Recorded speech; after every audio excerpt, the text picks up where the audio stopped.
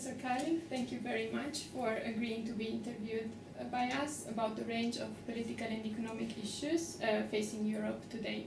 I am Silvana Tarlea, and this is Eileen Keller, and we are both Max Weber Fellows in Politics.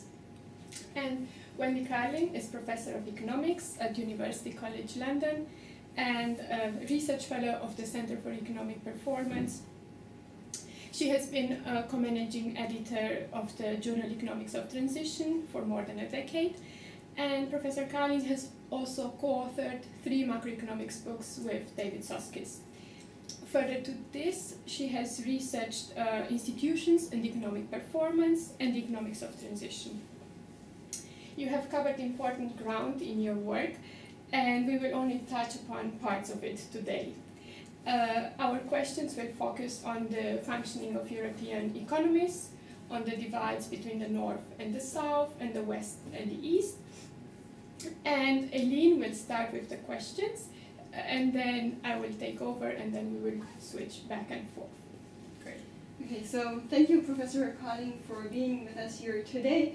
We would like to start off with a bit more of a personal question, because we were wondering how you, as we understood correctly, growing up in Australia, got interested in the functioning of European economies. You started out your work with your dissertation project on Germany. You moved on to Eastern Europe and transition economies. You've recently been working on the Euro crisis. So what is motivating your research? That's a very good question. I think, I'm not sure that there's a simple answer, but when I came to do my graduate work in Oxford, I realized that I wanted to do applied economic research, and that I was in the UK, about which I knew very little, and I thought that it would be very important to work on a European topic. And I was very attracted to work on Germany because I had some understanding that the German economy worked in different ways from the British economy. So I thought, here I am in the UK, but I would like to become well informed about the German economy. And there also seemed to be a gap in the work of economists, especially at that time, in a kind of analytical understanding of how the German economy works. And from then you moved on to other. Yes, and that became part of a long-term project in macroeconomics, where I've been working with David Soskice over many, many years. And Germany was always part of that work, because our idea was to develop ways of teaching macroeconomics, not just to economic students, but also to political scientists and other social scientists, that was rooted in the way contemporary economies operated. And having this contrast between the British economy and the German economy was extremely useful in the first book, which was very much centered on the way labour markets work. They work very differently. And from there I also developed, really coming out of my dissertation work on Germany, which was about a large-scale transformation after the Second World War. Then when reunification took place, it seemed like, how much luck could you have that you would really be witnessing a surprise, a shock, which are kind of central to the way economists think. And it's very rare that you have an unanticipated event, and especially a large-scale institutional transformation. So I then became fascinated with what was happening, especially in East Germany, because of my knowledge of West Germany, but also more broadly.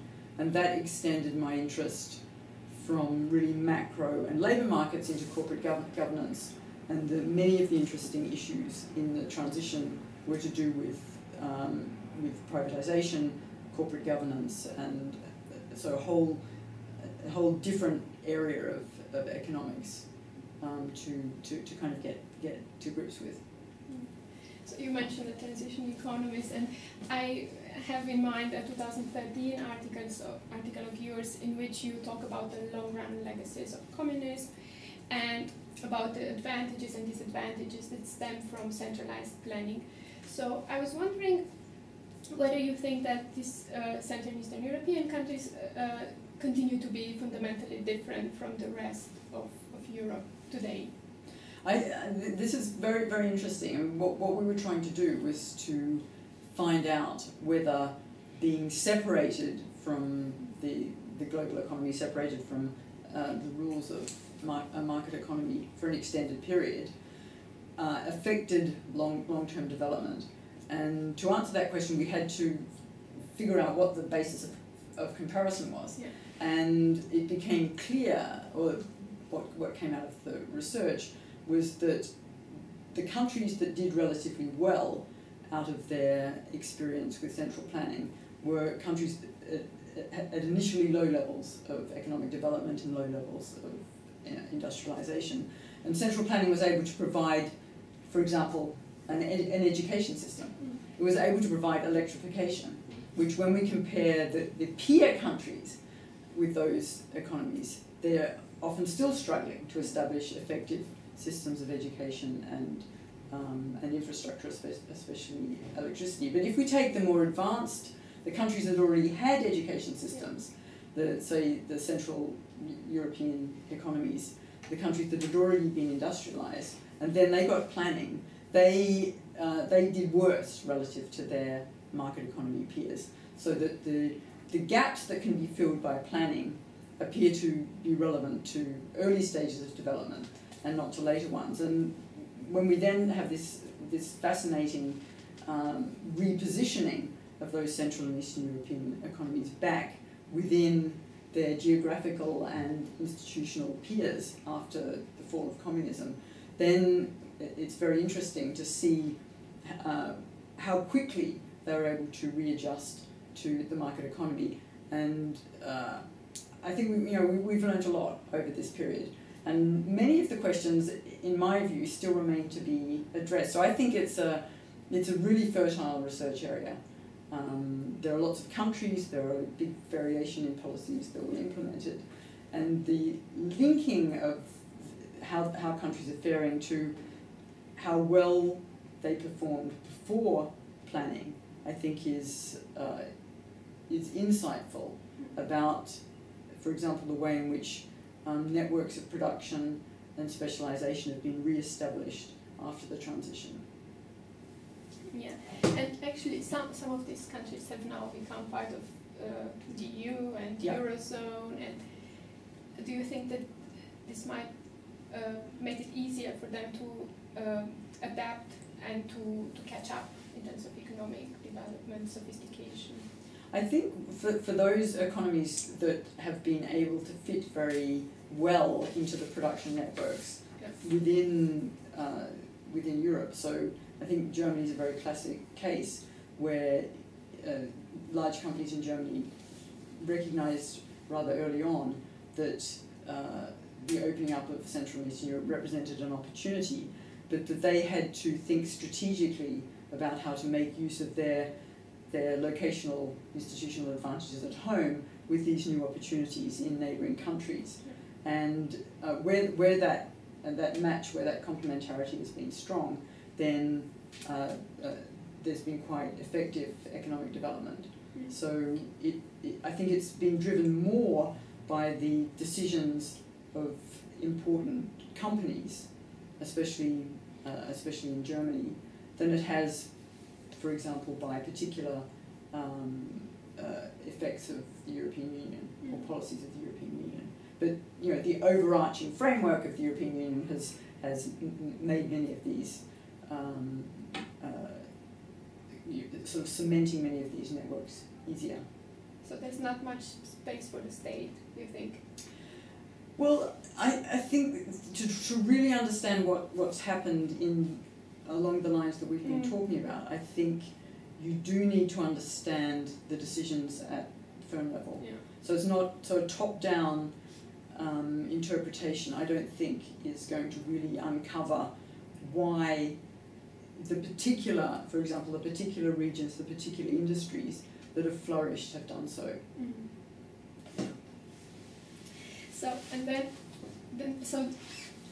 if we talk about the ways in which firms coordinate or cooperate, and we probably also talk about some formal rules, and then if we think about the way in which behavior is affected by these formal rules, do you think that this differs in any way in Europe at large, so between, I don't know, the north and the south, or the east and the west, and whether you've seen any such differences? Yeah, so one of the interesting challenges, I think, and something that I talk about in the lecture, is to figure out why, when different parts of a country, say, so that you've got similarity of formal institutions, why is that you have persistent failure of convergence or even divergence? And the cases that I think are interesting to contrast are the Italian case with persistent failure of the Mezzogiorno to converge, and then the East German case where you had a unified country with very similar living standards. Then you have the planning experiment, separation, the East falls behind, you have unification, and the question is what happens? And there were many predictions at the time that you'd have a Mezzogiorno. And to interpret what's happened, I think you do need to think about institutions and culture, and that where these are very different in the two different parts of the economy, when you integrate the parts, then each part will specialize, if you're thinking of tradable goods, in producing the goods most complementary to their institutions and culture.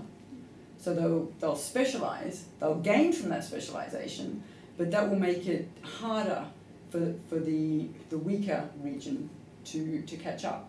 So there's a kind of paradox, because we sort of, on a first order, think that integration will promote convergence.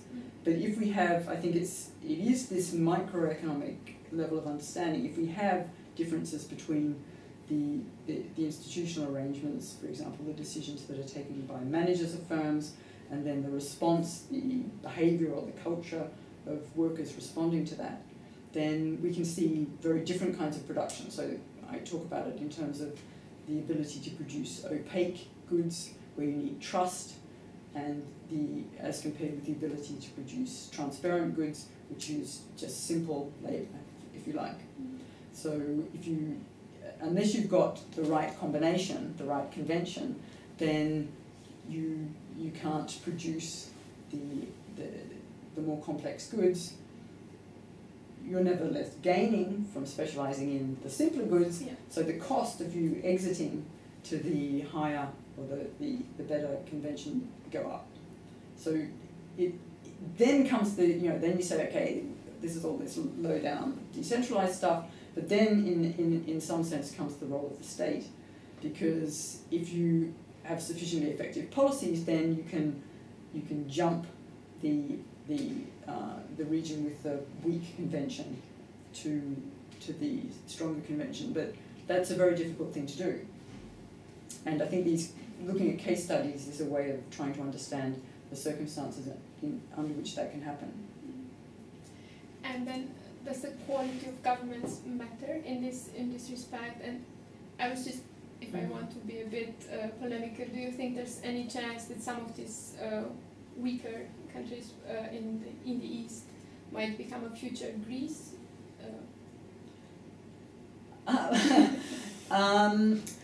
So I think there are different issues. Greece raises different questions, where there was clearly a very serious problem of governance. It was a very weak state. There was severe fiscal failure.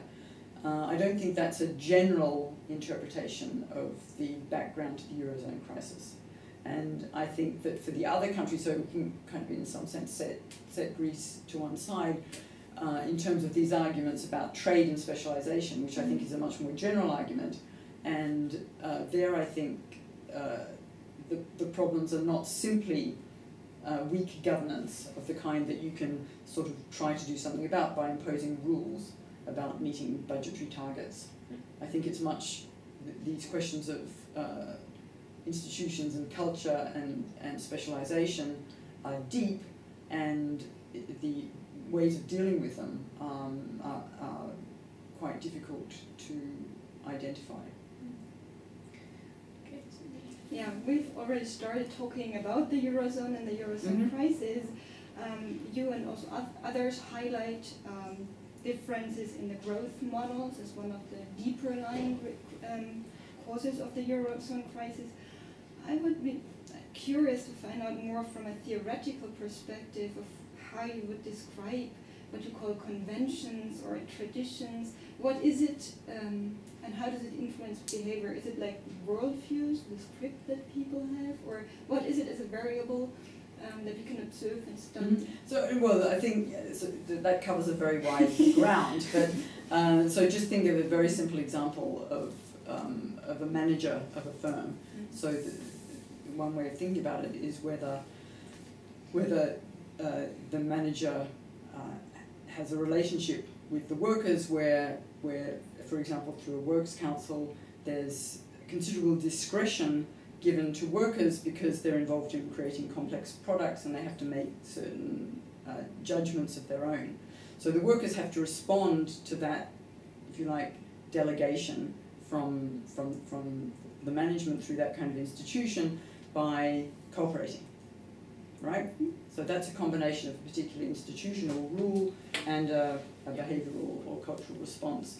And you could have a different situation where you have a hierarchical management structure basically telling the workers what they have to do in a production process, and the response to that will be somehow resistance on the side of workers. So the second is the situation where there's a lack of trust.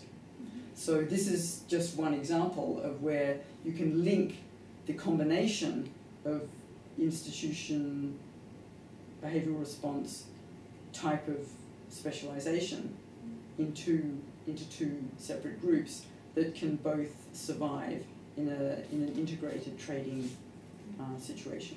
So that's an example. So basically what you're saying is that very often the formal institutions and the cultural historical heritage go in some way together. But if we think about the Eurozone, well, we cannot change cultures or history or like the traditions of these different member states. What we can change is the formal rules of the game. When looking at the Eurozone, a lot of change, a lot of reform has been happening recently. Can those reforms modify the way this economy works to produce more convergence, which would be necessary, or is it just the limits? Or in other terms? Yeah, no, I think, I mean, it's not an entirely pessimistic perspective, but I think that the creation of the Eurozone itself was problematic. So I think that it was a step too far to think that countries with very different combinations of institutions and cultures could operate satisfactorily with a common currency. So I think that there's what's contributed, if you like, if you have countries in the European Union with open trade and so on, having different currencies allows adjustment to take place within economies that find it very difficult to adjust directly through what we could call internal devaluation or through adjustable wages and prices, unless that takes place at extremely high levels of unemployment. So I think it was a mistake to think that by changing the formal rules that would produce the appropriate changes in behaviour. And we saw that behaviour didn't change, and even though the rules had changed. And economists tend to assume that if you change the rules, then everyone will understand that the rules will change and that their behaviour will change in line.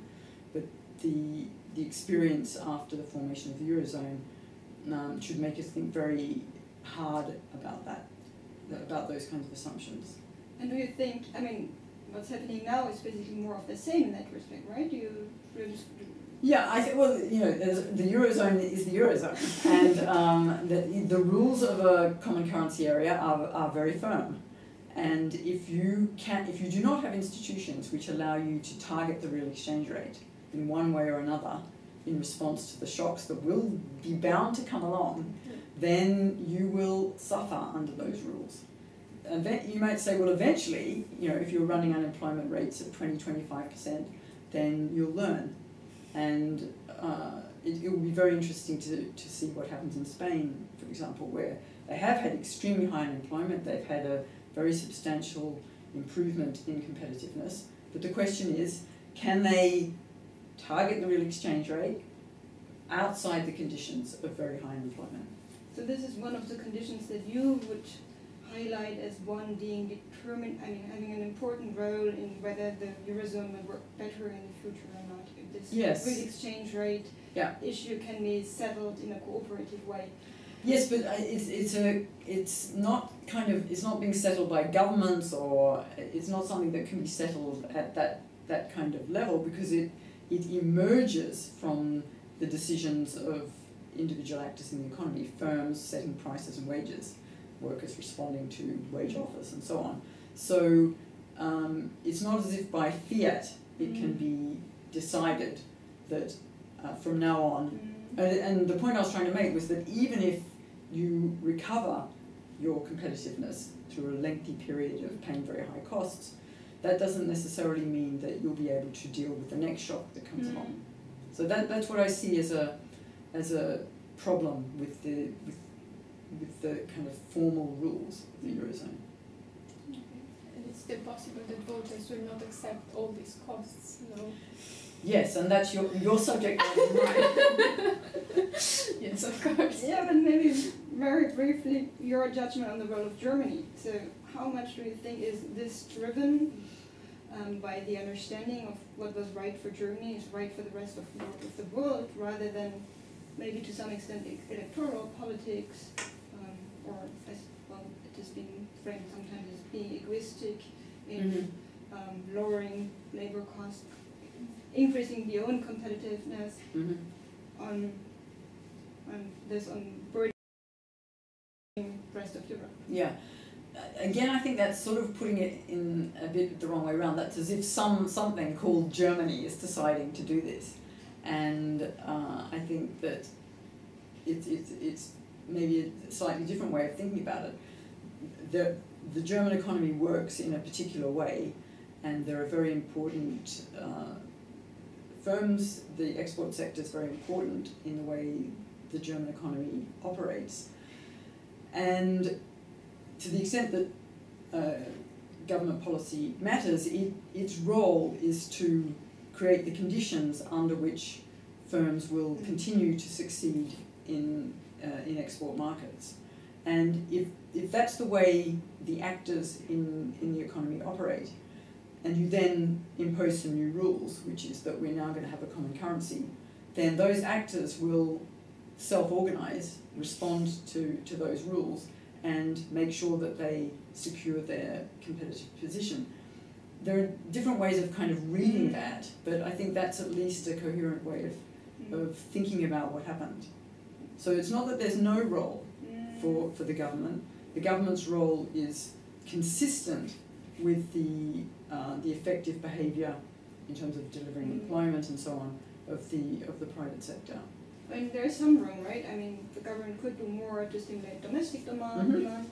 There could be more room for accepting some kind of fiscal transfer, which would, at least in the short run, kind of lower the burden. Yeah, sure. No, I think, in fact, Germany responded to the crisis in a much more expansionary way. They didn't say so, but they did it in a much more expansionary way than many would have anticipated, and that's because that was quite consistent at that time with the recovery of the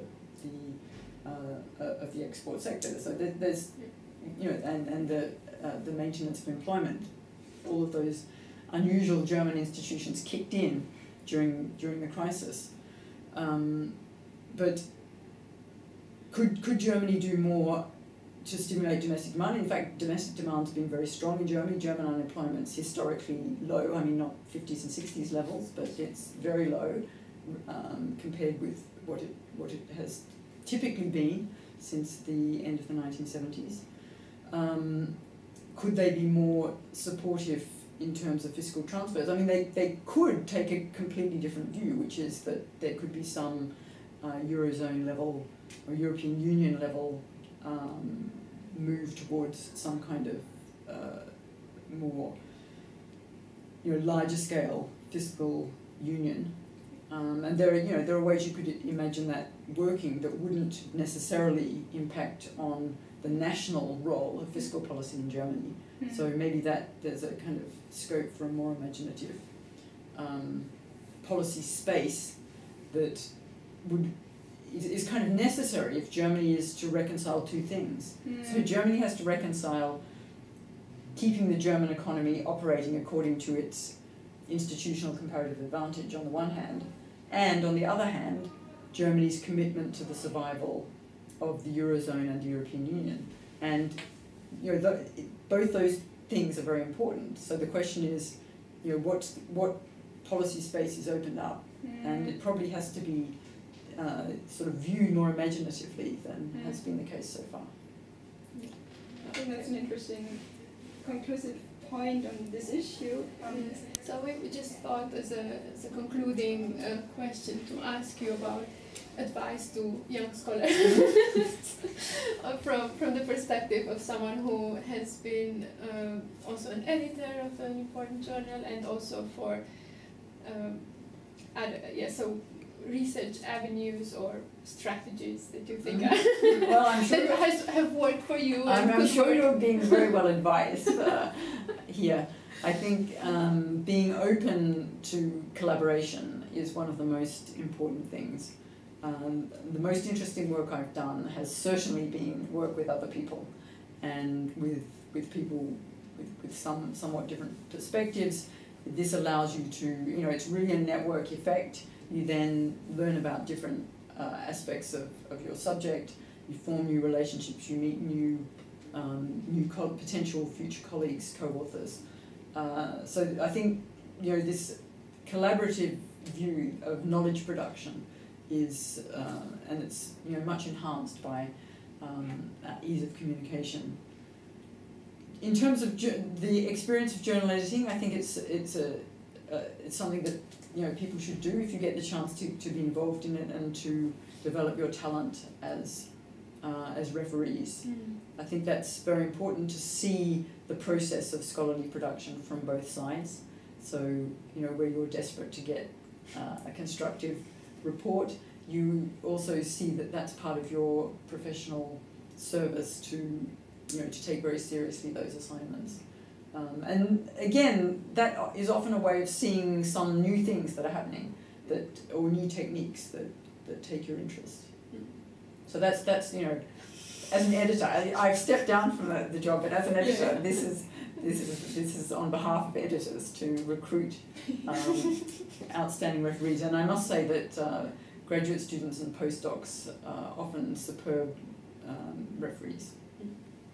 So this has been a collaboration, so I think we have tried as much as we could to complement each other in the interview. And Eileen, if you have any other questions.